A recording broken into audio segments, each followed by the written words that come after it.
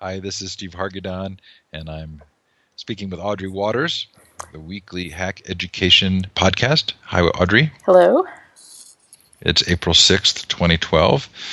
So fun to be reading again. So you're off vacation. So a little bit more reading this week. A little bit more, getting back in the saddle and sort of rolling with the punches as another week of very interesting news in the education space. So there you go.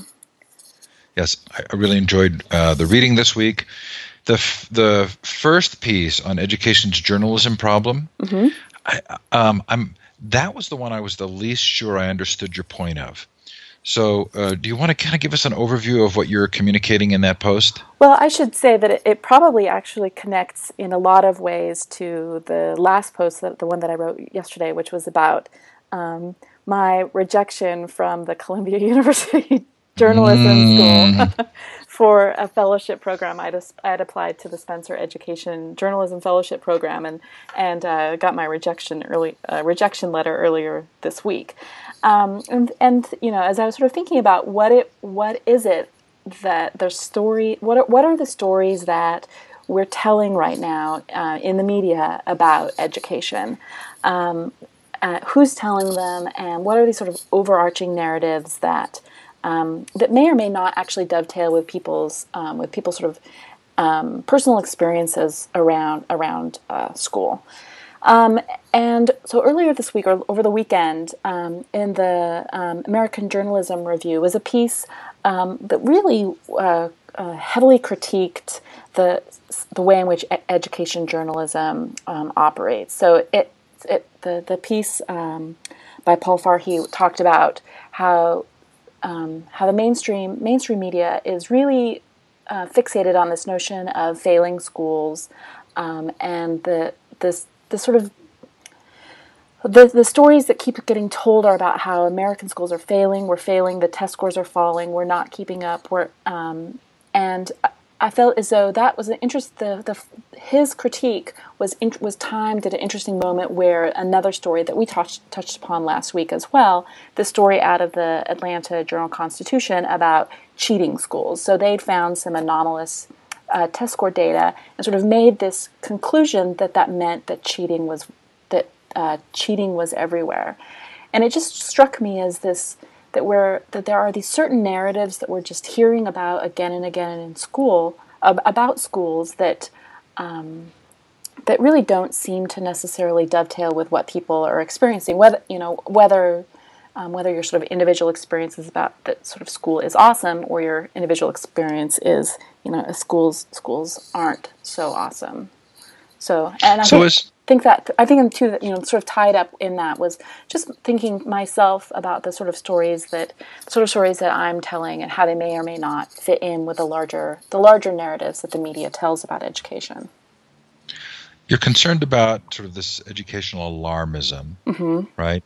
And that the measure of success in the journalism would be the number of page views and the hype. Right. Is there kind of a deeper connection here to this sort of larger story of our school system not necessarily putting a premium on building critical thinking? And so is this sort of part of a larger picture of education, and even the reporting on education kind of falling into the superficial level?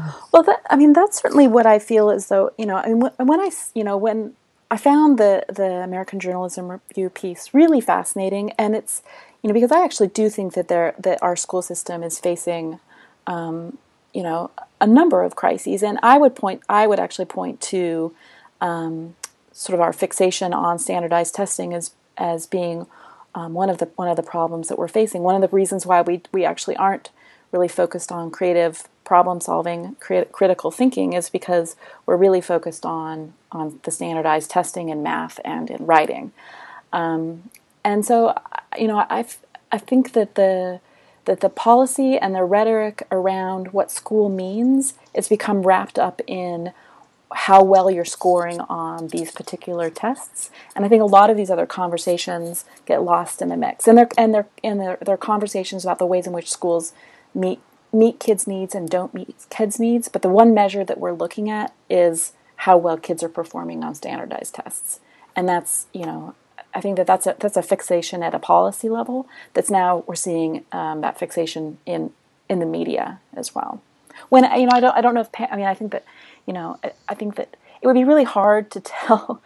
I mean, I would think until the culture changes, it's actually really hard to sort of see your third grader spend a week doing standardized testing and the angst and the anxiety that comes with that, and really feel as though that's it's hard to sort of tell your third grader that really is the important thing that they should be fixated on. It's really interesting because it's very hard to suss out the difference between confusion over the educational narratives that comes with sort of the openness now and the ability of many more people to have voice in the conversation versus what's truly happening. I mean, are we seeing things that we haven't seen maybe in forever because we now have this ability to communicate and talk to each other in ways that we didn't before? Or are we at the tail end of an historical period where schooling has really transformed into test taking?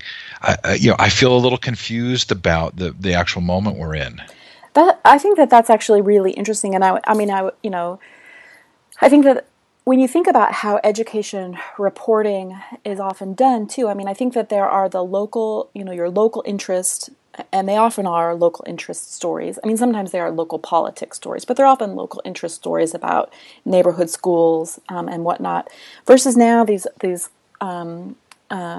and how does a local interest story now become a major national story? I mean, I think the example that we talked about last week of that young man who was expelled for tweeting is sort of one of those stories that would have been a local interest story 10 years ago. Well, pre-Twitter, but like someone being expelled for school would have been probably a local story, and now that story becomes national news, and we spend a lot of time thinking about using that as a lens to think about surveillance and discipline at a broad level, as well as just in our sons and daughters' classrooms.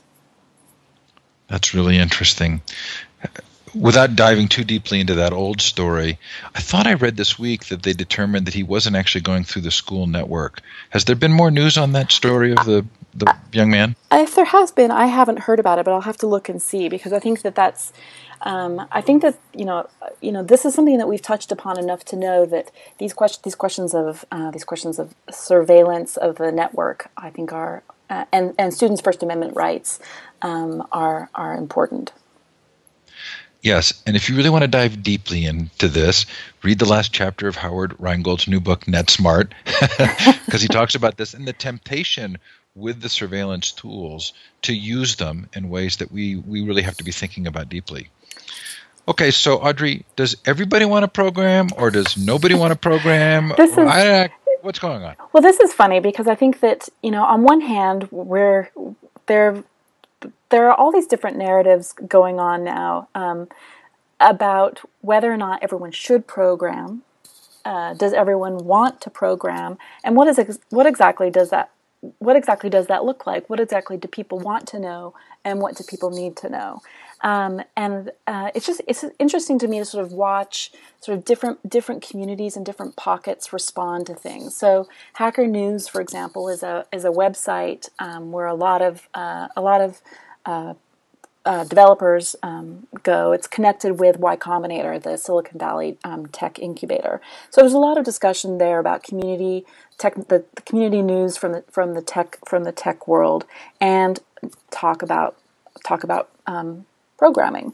And so it was interesting to see what sort of young developers, that's probably stereotyping, what developers say on Hacker News when they talk about learning to program versus what educators think about in terms of learning to program. And then now there's sort of this news story, thanks in part to Codecademy and their New Year's resolution Code Year, that suddenly everybody wants to learn to program. And it seems to all sort of, as we start to scrutinize it, what does that mean? What are people learning, and what do people want to learn, and why? It becomes a lot less clear. And I think that my own experiences with Codecademy are a fairly typical example of sort of what exactly, how exactly are we going to get people developing the skills that they want, and what exactly do those skills even entail? It's not clear that anyone has the answer to this. Oh, I feel so much more clarity.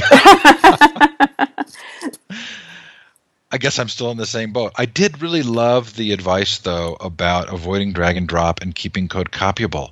Yes. I was interested that I responded so strongly to that. Well, and I think that that's, I think that that's one of the things that when you think about what it is that, or the ways in which, whether you're a professional software engineer or someone like myself, who I was saying, I hack at things rather than having sort of having a formal schooling in it. The ability to be able to copy and paste, easily share what I do, and you know look at, peel back the layer, look at what other people have coded, and sort of reverse engineer it, I think is really important. So once you black box things through a drag and drop interface, perhaps, or make things impossible to be copied, I think that's a real detriment to learners being able to tinker and do things on their own. It's hard not to feel like at the core of these stories on programming is agency and self-initiative. From the programmers who really end up going on and becoming programmers to just sort of simple hacking to get things done. And I wonder if this isn't really a deeper story of motivation around all subjects rather than just programming, but it happens to be that we get to talk about it with programming. I think it could be a question of motivation, but I actually think that issue of agency is really important. And when we think about agency as learners, but also agency as sort of digital citizens, and what it means to sort of build, make, and control your own your own domain, right? But your presence online, I think that agency piece that comes with programming is really fundamental. I mean, we talk a lot about it's in terms of literacy, but that is, literacy affords agency as well. And so I think that's why, to me at least, it's so incredibly important. It's less to me about building this sort of future class of sort of employable people with high tech skills than it is about giving people actual agency to be able to fully participate in the world around them. Okay, this Minerva project. Yeah. I wanted to hate this story, but then every once in a while there were pieces of it where I actually thought, oh my gosh, this is intriguing. So the hate part is the elitism and the sort of the what felt to me like kind of copying existing narratives into a new environment.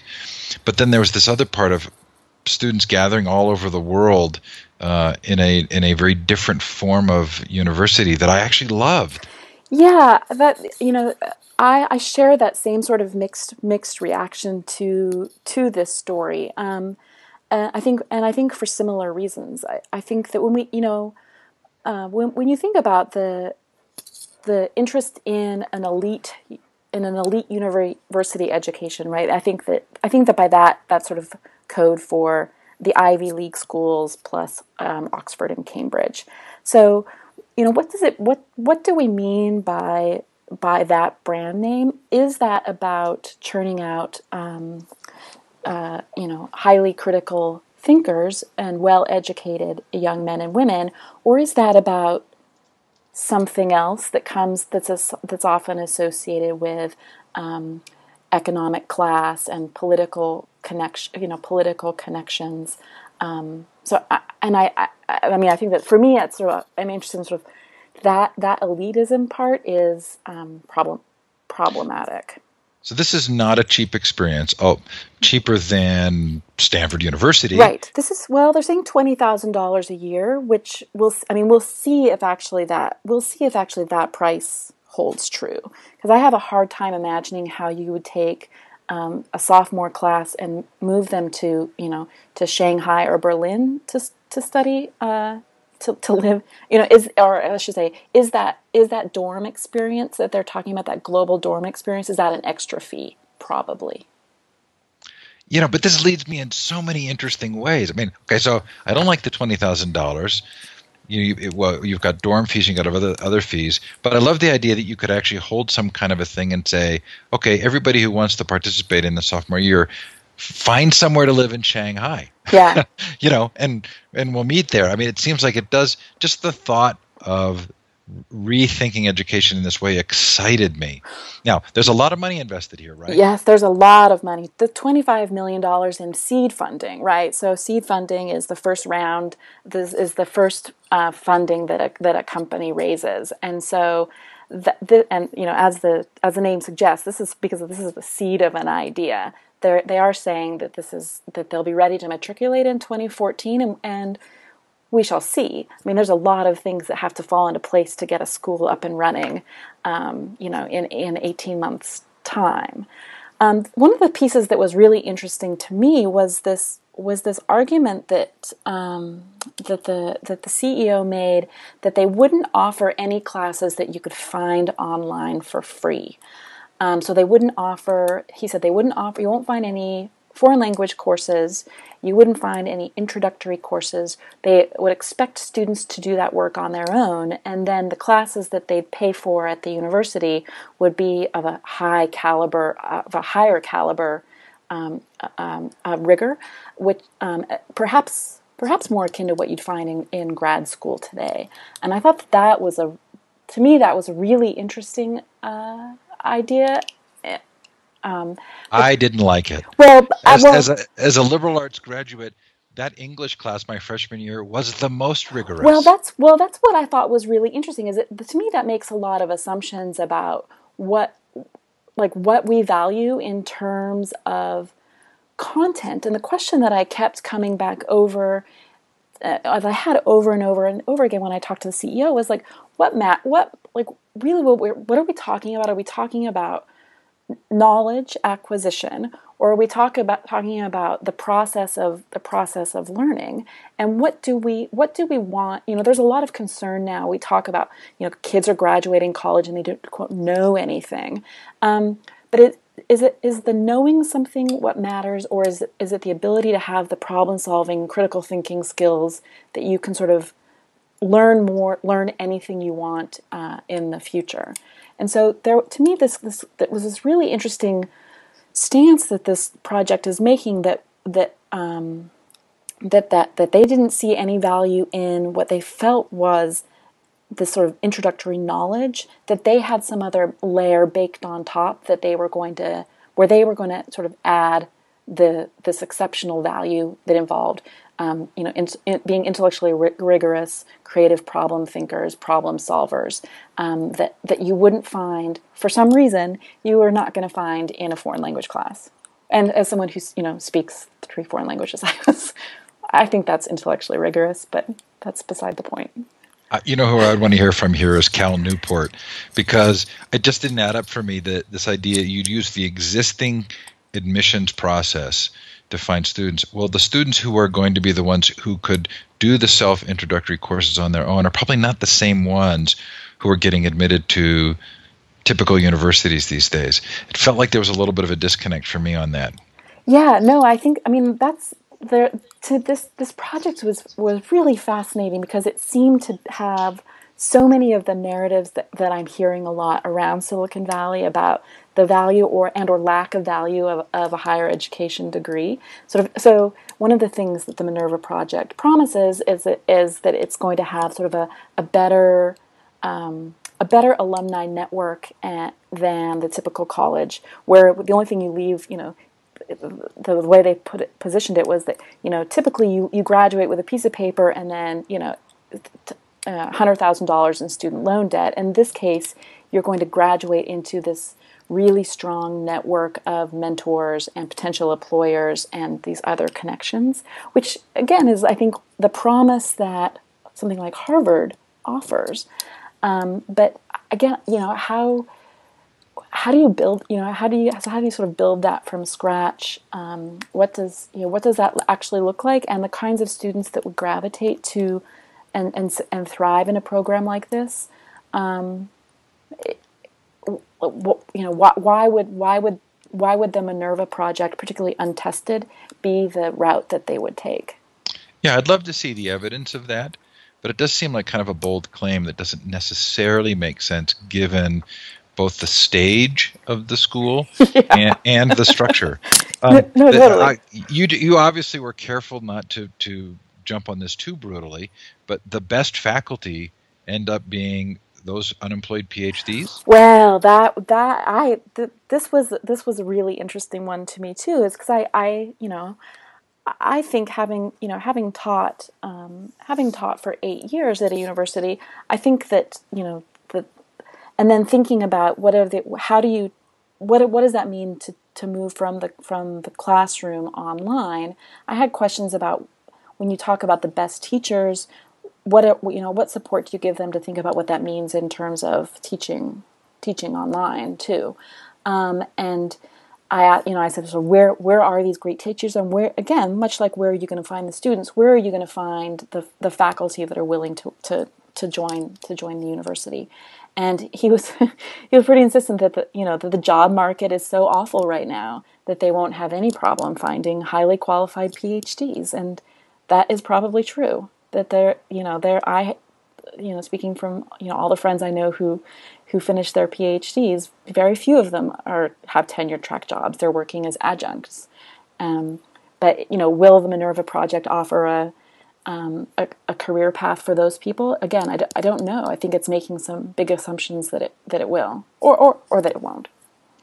There's an interesting parallel here with BYU Idaho.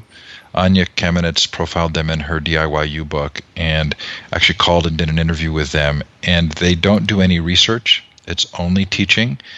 And that's a kind of an intriguing model and a good one. And so there may be something behind what he's saying, where if you don't have the research portion and you're just focusing on getting good teachers, they might be successful that way. Yeah, there might be. I mean, I think that it's tough. I mean, I think that some of my favorite professors were great teachers and good researchers. So I'm not sure that there's an either or. And again, I don't know. There's been some discussion lately about sort of what to profess. There was a really awful sort of op-ed in the Washington Post a week or two ago that sort of professors don't work very hard, and they only teach 2 or 3 classes a week. That's like 8 hours. What the heck do they do all day? And I don't. This question around academic labor and adjunct labor is another really interesting one. I mean, is the Minerva project a solution to that, or is it taking advantage of sort of already a really bad situation for people who work at that level? Well, whatever it is, the story does a really good job of opening some very interesting doors. Yes. Okay, so PrepU, and another adaptive learning company with ties to an education publisher and the promise that lots of data will solve things. Am I oversimplifying? No, I think that this is something that we're seeing a lot of, this connection between some of these old traditional publishers. I mean, as I talked to the person from Macmillan, he reminded me that the company has been around 170 years. So this is an old company that's now sort of arguably seeing the handwriting on the wall, that the move towards sort of digital curriculum, digital material, and the pressure to build an adaptive learning engine to help deliver that content efficiently. And I use those words purposefully here, although that's not how I choose to describe teaching and learning. But I think that what they're doing is thinking about how do you deliver content efficiently to students, and that's called, I think that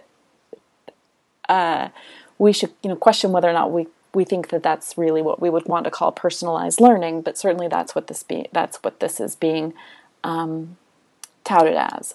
Lots of interesting data here. I mean, I think that there are lots of interesting questions about what can we glean about what students know and don't know based on their computer interactions. But I think that despite this being actually something that folks have been working on for decades now, the technology really isn't there yet to be able to say you can adapt these systems to an individual student's needs.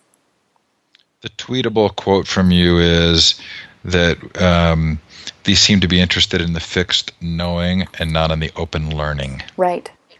Yeah, and I think that this gets complicated too, as this is what the program that PrepU now offers is associated with the AP exam, and how much are we fixated by these standardized tests and these scores that we're using to dictate students' academic achievement.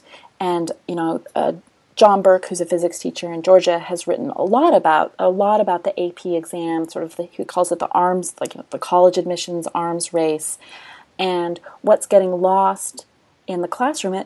And we should note, these are advanced. The APs are supposed to be advanced. These are advanced classes, right? These are supposed to be for the students who are headed to college, who are ready to do college level work their senior year. And what's getting lost when we're focused on test scores for some of these brightest students. And again, are these adaptive quizzing machines are they a solution to some of that, or are they actually sort of exacerbating the problem while we're fixated on the knowing? Right. Again, a red herring. So, the interesting piece here being that my 8th grader is already concerned about whether or not she's going to get into the AP classes in high school, not because she cares about the subjects, but because she's being told the narrative that you have to have those AP classes to get into college. Yep. And I remember my son being that age too, and the sort of chain of equivalencies were, if I don't take advanced algebra in middle school, then I won't get into the AP classes in high school, then I won't get into college, then I'll end up unemployed or homeless working at Taco Bell. Like that's the narrative that Isaiah would stress about, and when he was 12. But that's the addictiveness of a system. Right. Right. I mean, it is addictive. It's appealing. It's attractive. It's something that we can put our energies into because it exists, and we feel like there's a quantifiable output. Yeah. Now, did you cite an example of a study that showed that it was possible that the AP courses were actually those students who had scored higher in the AP courses were actually having more trouble in their college course? Yeah, I mean that's what Eric Mazur has found at Harvard, is that some of the students that come in with having scored the highest on AP exams actually perform poorly once they get to college. And I think again it raises questions about, are you helping students have is it about the process of learning, or is it about the product, the knowledge product? And when you put too much emphasis on being able to sort of recite those facts to score well on the AP exam, how much are you losing in terms of really a deep conceptual understanding of any of that subject matter? Worthwhile. Thank you for that. Okay, so if there was a story that you wrote this week where I wanted to scream, yeah, it was free textbook startup sued by major publishers for copyright infringement. I actually wanted to scream twice in this story. No, this is a really important story that for a lot of reasons, and it's one that I sat stewing about how to frame my take on it for a long time. And I should back up and say that this, Boundless Learning it's a startup out of Boston, and it's a startup that I've been hearing a lot of buzz about for quite some time from various folks I know saying, you should check them out, you should see what they're doing. They're doing something interesting. And I sort of sent email, and they said that they weren't ready to talk to me yet, which is after the Audrey test. I'm getting that a lot these days. But finally, this week I got a very sort of emergency sort of message saying, we've got big news tomorrow. Can you hop on the phone right away? And I did, and I was really surprised to hear this news about the lawsuit. And my first reaction was, I think, and the reaction that I've seen from a lot of people on Twitter and whatnot is, this is another indication that the major textbook publishers are feeling are feeling the pinch by OER, are feeling threatened. They're not innovating, and they're going to sue a startup into oblivion. And I think the story is actually a lot more complicated than that, and a lot more troubling than that for a number of reasons. Least of which being I'm not actually really sure what Boundless Learning was building. I actually wondered reading the story if the suit doesn't have merit. Yeah, I mean, I've included the actual complaint, the complaint from, so it's Pearson, Cengage, and Macmillan that are suing for their three big well-known textbooks. Right, Campbell's Biology is what Pearson is claiming copyright infringement on, which is by and large the number one college level biology textbook. And they're pretty detailed, saying that Boundless, not copied word for word, but has certainly copied the sort of the order of the book, the topics, the subheadings, gone so far as to sort of use the same images and explanations throughout the book. And I think that if you look at what Boundless Learning was offering, they were making it pretty clear that they were offering students a free version of in this case, sort of Campbell's Biology, and saying that and couching this in terms of open education resources. So basically, the concern is not that they copied the content necessarily, but they copied the structure, the topics, the subtopics, and actually sort of in a sad way could see this happening. And matched it page for page too. I mean, so that if your professor said, I would like you to read page 138 through 157 for tomorrow, that you could use your Boundless Learning copy and it would be paginated the same way. So we do a fair amount of criticizing financial. Go ahead. This is the complaint that according to the textbook companies, right. I should say. And we've done our fair share of criticizing financially driven companies for using that power as part of a competing interest narrative that often doesn't feel like it serves education well. In this particular case, I kind of came away thinking, I'm sorry, but it sounds like maybe they did violate here. Yeah, I mean, I think to me this is really troubling because I'm a huge proponent of open education resources, and I'm actually pretty skeptical about the notion of copyright. Rob Reynolds wrote a really interesting piece on illiterate Michael Felsing's blog today, and asking some good questions about how much of general ed is copyrightable. I mean, these are, if you look at any college level biology textbook, they do probably all cover the same topics.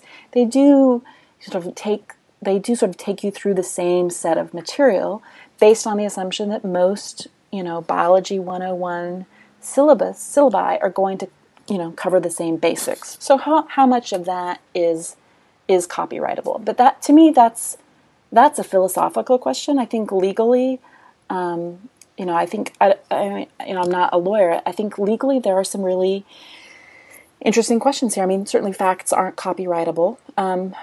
Recipe books actually aren't copyrightable. Is a textbook just a recipe book? That's an interesting question. Is there anything original and unique about a textbook? I don't know. I think we could probably argue that maybe there isn't. But I think that what Boundless Learning has done, to me at least, even if it's not copyright infringement, it certainly smacks of plagiarism, which isn't a crime. But academic dishonesty is certainly nothing that I would want associated with an education startup. And so I think my concerns are, did they do something that would count as academic dishonesty in a classroom? And I think passing off someone's work as your own in that sort of way, to me, it's looked like plagiarism.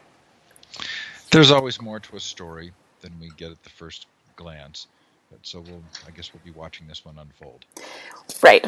And I should note that this company also announced this week that they'd raised $8 million They have investors that are backing them in this fight, and they actually have some really great advisors for the I startup know. too. So I don't know I really don't know. I don't know what happened here, and I don't know what else we don't know behind the scenes. And the whole thing sort of seems really troubling to me in the way it could play out for OER, and what else will happen? What else will happen when the courts scrutinize these questions? Because I think that it college textbooks do tend to look a lot alike. And does Pearson get to sort of claim copyright on that material because they have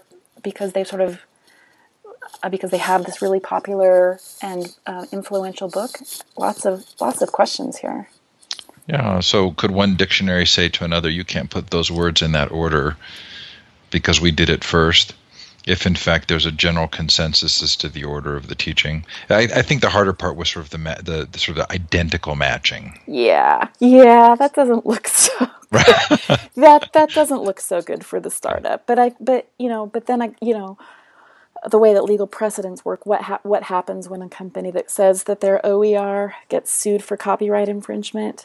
How does that influence what's happening with OER in general? Even though I think I just wonder what the repercussions are going to be when these things happen. Okay, so 2 weeks ago, in a move that I'm not proud of, that reflects my lack of skill skiing, I broke my shoulder in 2 places. And I thought, well, should I even post about this or put it up somewhere? And I thought, that's really kind of private. That's not something anybody needs to hear about. You go ahead and talk about the fact that you got rejected from this is like sort of opening your life up here. Well, right? Yeah, I think that, I think that it's, I was sort of inspired by a lot of ways by George Siemens, who a month or so ago wrote a similar post that he'd applied for, I think, a research position somewhere and got rejected, and it sort of posted his proposal online for feedback, because I think when you have partially sort of, I like to be transparent with my ideas and with what I'm thinking about, and it seems even if the Columbia School of Journalism didn't think much about the idea, I think it's important still, and I just put it up there as a open it up so other folks know what I'm thinking, and getting the feedback from people too. So, and this kind of harkens back to some things we've talked about earlier in this conversation, but what is sort of the elevator pitch for that proposal? Well, again, I think that this question of data-driven education is in some ways it's a buzzword, but I do think that we're looking at really interesting moment in terms of the collection of data that we're able to do on students' interactions, and learners' interactions, I would say, because of computers. And I think that we're only tracking on a certain amount of data. We're only tracking on the testing data. A lot of companies are starting to sell schools this adaptive learning software, which is a data-driven product. And I think it's worth taking a deep look at what we mean by educational data, what we mean by analytics built on it, and what's going on under the hood of all of these companies, because these companies are raising a lot of money, and schools and universities are spending a ton of money on adaptive software right now. So Kickstarter? Maybe Kickstarter. Yeah, I could do Kickstarter, or I could put it on the back burner and we'll see what happens. I got lots of projects.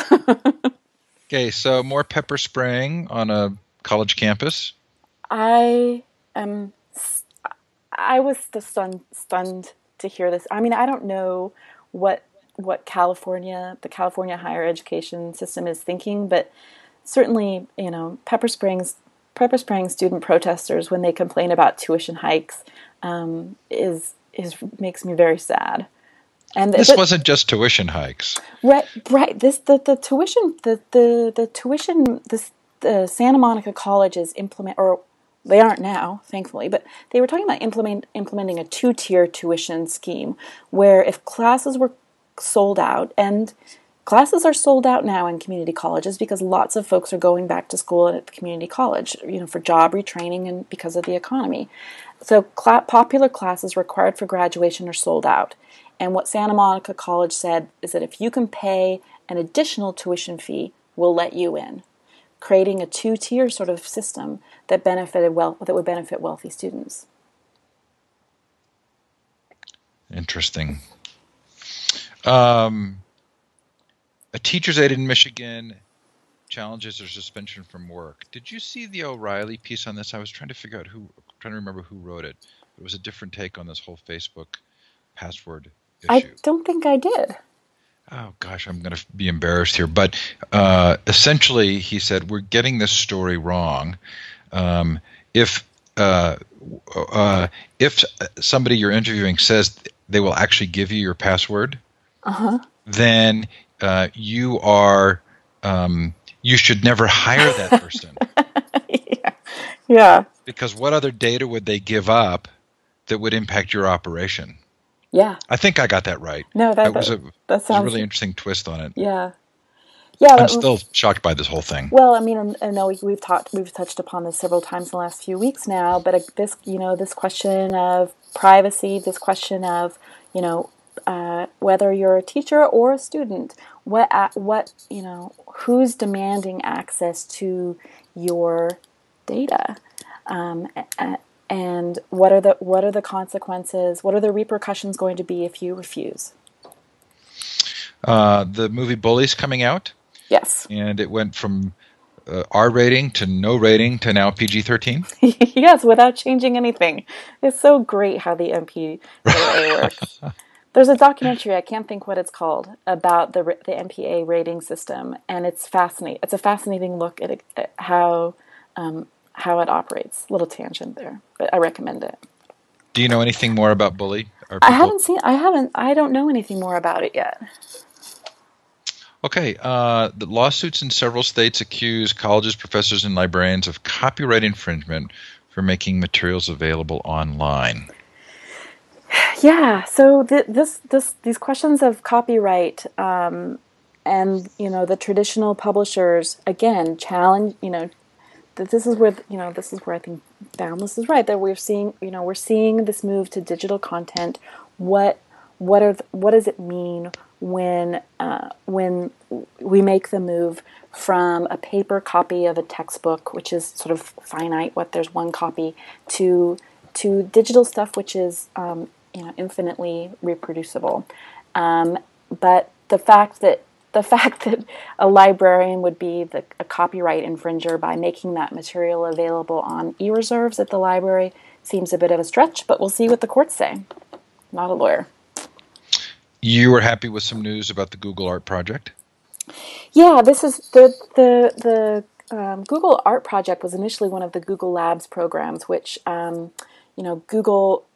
Google said that it was when Larry Page became CEO that they were shutting down Google Labs. They were going to focus only on the things that really mattered, right? Like artificial augmented reality goggles and self-driving cars. But no, the Google Art Project is very cool. It's sort of a virtual field trip into the greatest art museums of the world, and they're expanding that. They're expanding the number of museums and the amount of content that they have. And Smart History, which is now part of Khan Academy, has helped beef up some of the video content for this project, which is. Wait, so we're actually giving some good credit here to Khan Academy. Well, there we go. So.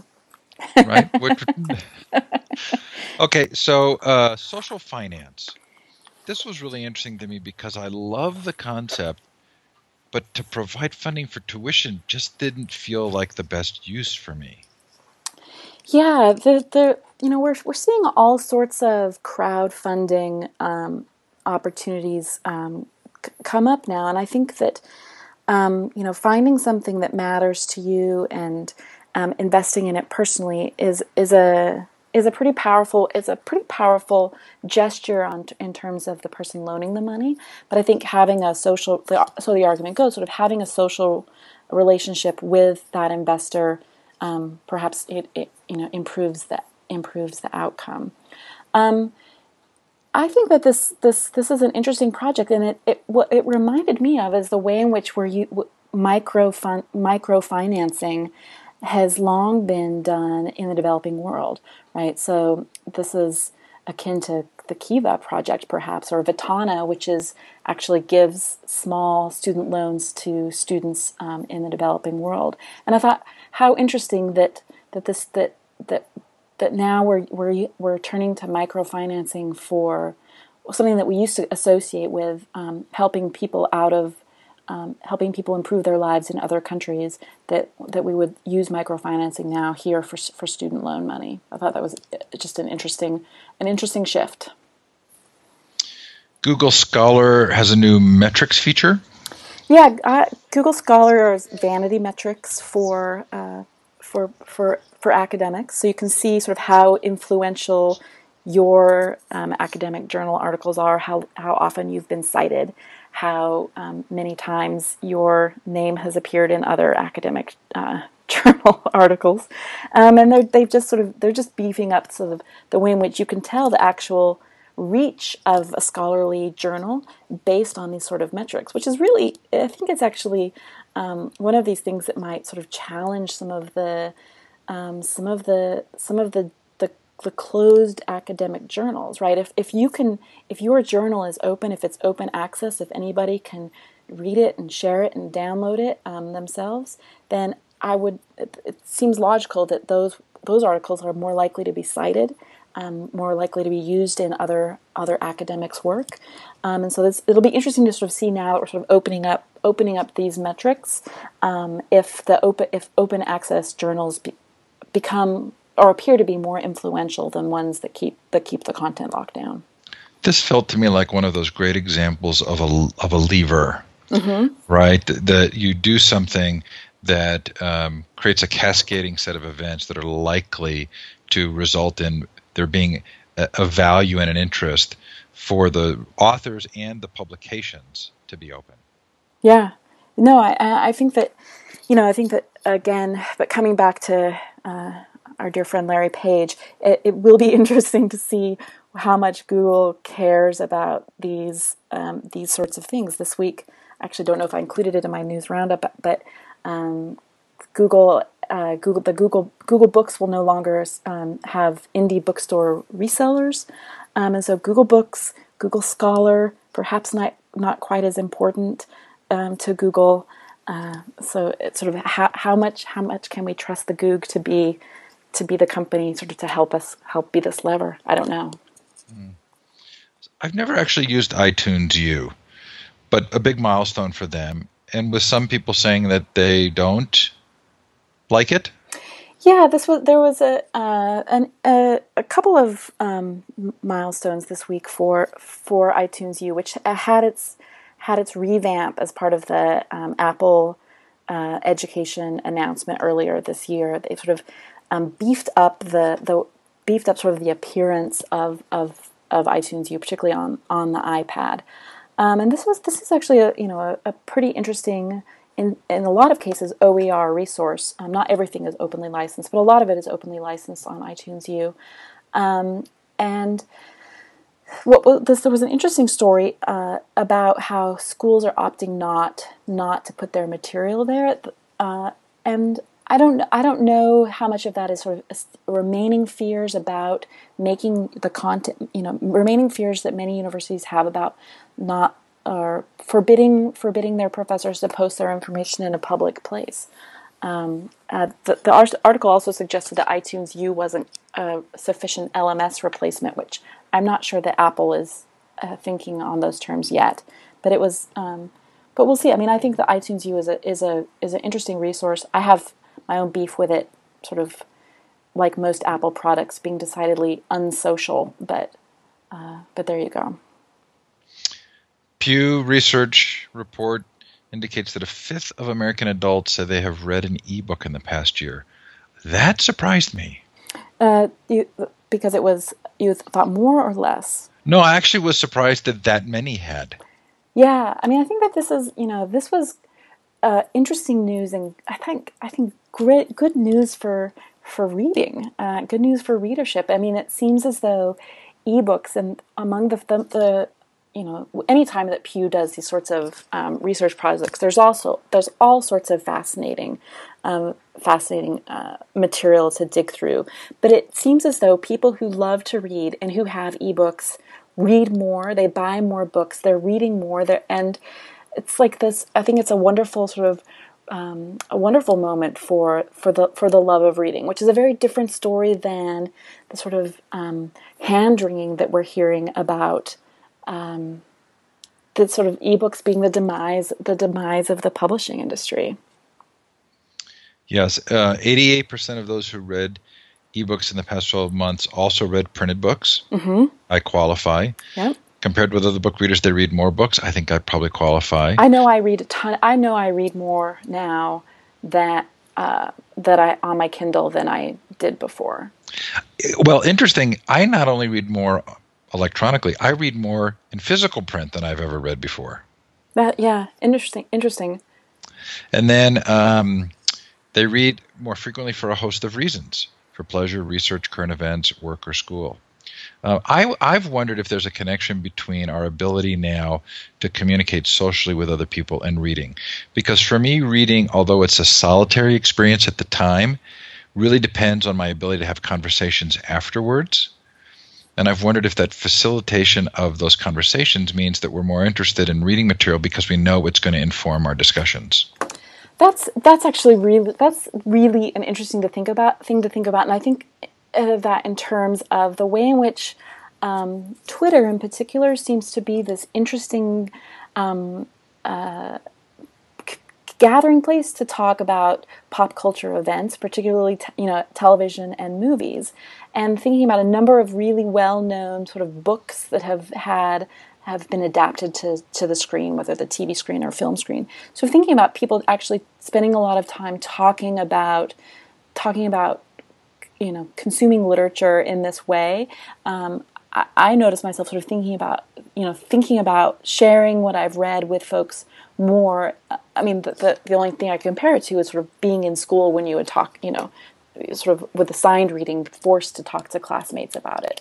I mean, it seems to even, and the book club, while a great idea, I think book clubs are still sort of a very small, closed thing. I feel having the conversation with folks about, the Hunger Games, for example, is something that I wouldn't have ordinarily done before this social element. A report from the National Center for Education Statistics seems to question this idea we have that No Child Left Behind has led to a decrease in the availability of arts programs, music and visual arts. That was a surprise to me. It was a surprise to me too, although I should say that the theater arts have diminished a lot, but there were still that these programs haven't been gutted necessarily in the ways that I think we talk about. Although, again, there's this interesting difference between your personal experiences and these national stories. I mean, I think about my experiences growing up playing, doing band, for example, and my son, not having an opportunity to do something like that in his school. So, yeah, feels like maybe there's more to that story. Yeah. A third of high school students own an iPhone? I know. Wow. Who are these students? Yeah, I thought that this was a really interesting. Although I should say that the story did note that this change is in part due to the recent that these students don't own, I would say, the iPhone 4S, the latest iPhone. They likely own the iPhone 3G, which is now available for like $45 with an AT&T or Verizon, or with an AT&T contract. So I think but I do think that students are smartphone users, and teens certainly do have an Apple affinity. Many teens. Fascinating. I'd like to see how many students own an Android phone. I would assume that it's many, many more, because I think that I think that it's owning owning a smartphone of some sort now is sort of that is the device that you get with a cell phone contract without having to shell out, the $200 for a new iPhone. Okay, and then sort of as a final story here, I've loved Etsy, and I'm really interested that they're providing funding for women to go to hacker school. Yeah, this is great. I think that, yeah, me too. Etsy is one of my a wonderful website, and again, part of this rethinking what we mean about crowdfunding, for example, and getting community support for your own projects or products.